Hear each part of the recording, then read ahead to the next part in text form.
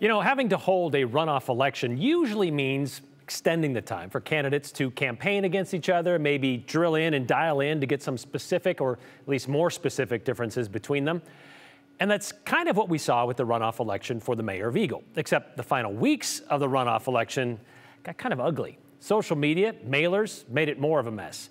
Community members confused about what candidate believes what, who supports whom, in what was supposed to be a nonpartisan position. Joe Parris sat down with Mayor-elect Brad Pike to talk about the race and his vision for Eagle, a position he won, Pike that is, with 55% of the vote, where Parris got the other 45%, the incumbent. We pick up the conversation with what Pike thought of the contrived controversy. I think they reached out and tried to find anything that can be twisted just enough to make the public confused. And yeah, these PACs, boy, I learned a lot about PACs this election. Eagle Mayor-elect Brad Pike saw the intensity surrounding the mayoral runoff getting pretty serious. It escalated to the Idaho Republican Party putting out on their official social media a message directed at Pike. Quote, "It is important to be aware of the groups and organizations, such as the Democrats, that are supporting a certain candidate." It roots back to a flyer paid for the Preserve Idaho PAC. It paints Pike as the Democratic candidate in the nonpartisan race, insinuating he took liberal dark money. Here's the deal. I didn't receive any money. Okay, the Democrats didn't give me a dime. The Republican Party sure didn't give me a dime. In fact, after 41 years, Joe, I'm very disheartened that I felt like the Republican Party that I put so much into turned their back on me. I mean, let's be real about it. Political action committees, or PACs, getting heavily involved in the race was a surprise to many.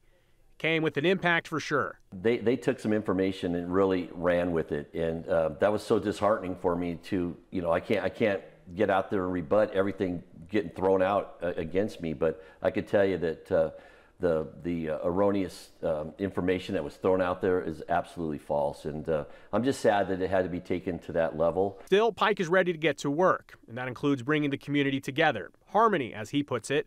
Much more to also get to work on. Well, outside of the harmony part, obviously public safety and economic stability are the two cornerstones of my platform that I ran on, my campaign. I feel it's imperative, though, Joe, that we get the right staffing levels up. We had to reallocate, like I've said before. You pick your line items that you think the monies need to go to.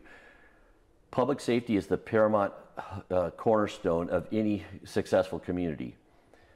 So that has to be addressed, and I think there's a way to implement those funds through the general fund to make that happen. There's quite a circumstance as well for Pike. He was the lone member of City Council that voted against annexing Avamore. That's a done deal now, but Pike and City Council will need to work with developers in the community to figure out how to address concerns. The irony of this whole conversation with Avamore is I didn't think we were ready for it. I think on our last interview we talked about we weren't ready for it. That's still my strong opinion on it. I'm going to stay there. The fact that they are here, they legally went through the process. The partnerships that I gleaned and I want, it's going to be interesting to see how developers come to me as the mayor and have a dialogue of what their plans are and how their whole project comes to fruition, because I just think it wasn't the right time, and I'm just going to stay committed to that.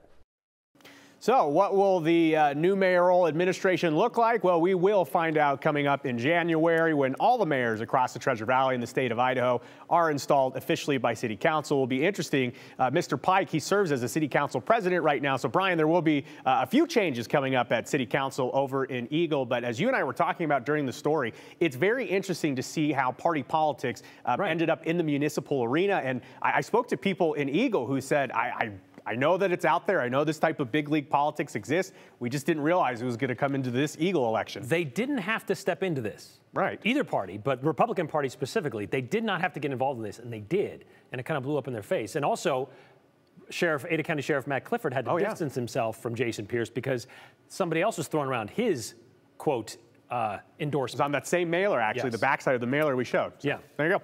Didn't have to do that. All right, here we are. Thanks, Joe.